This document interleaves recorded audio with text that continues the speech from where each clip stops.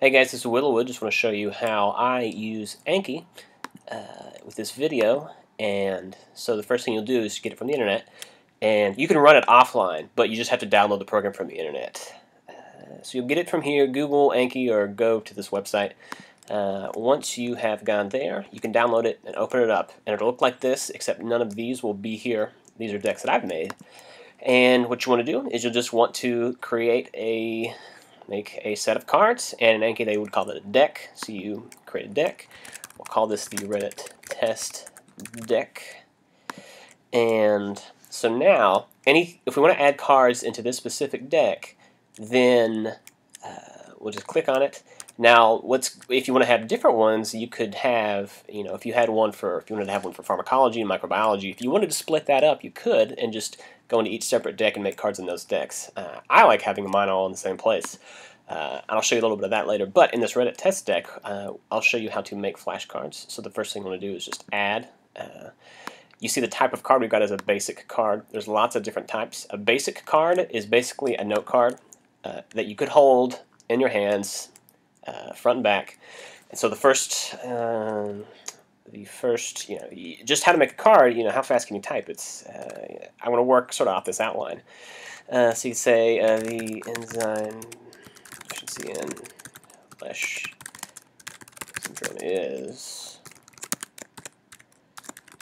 Okay, so this would be the front of the card, obviously, and then, quote-unquote, flipping the card over on your computer, you'll be doing that.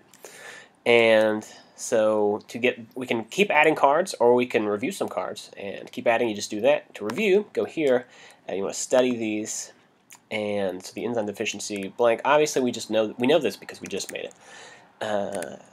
And how I just advanced through that was you can hit spacebar or hit this button down there, and that'll advance you. You'll see these buttons down here. I think to explain those best, we'll look at this picture. If you see this picture, well, that's too much. You can see the idea behind this is that if you look at one thing one time on one day, you remember it, and let's say if you drop below this line, you have forgotten it.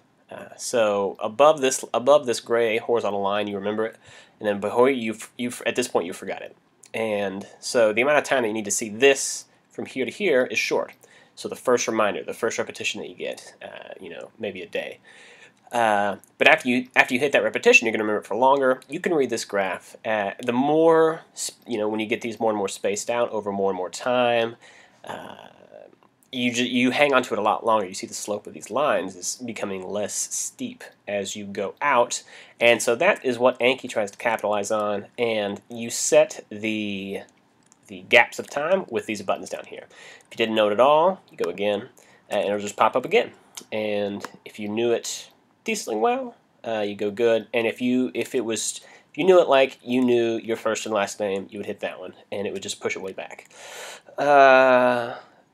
Another thing you can do with this, so let's see, one way that I try to speed up things is use as many abbreviations as I can.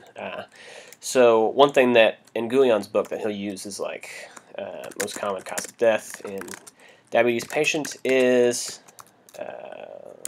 cardiovascular disease.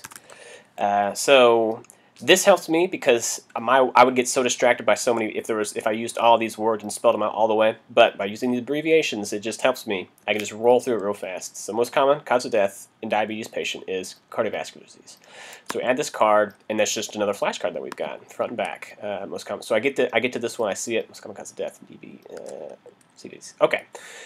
So you can see that's how you make basic cards. And that's the end of this video, but in the next one I'll show you how to make the kind of cards that I have found that are very helpful for me to make.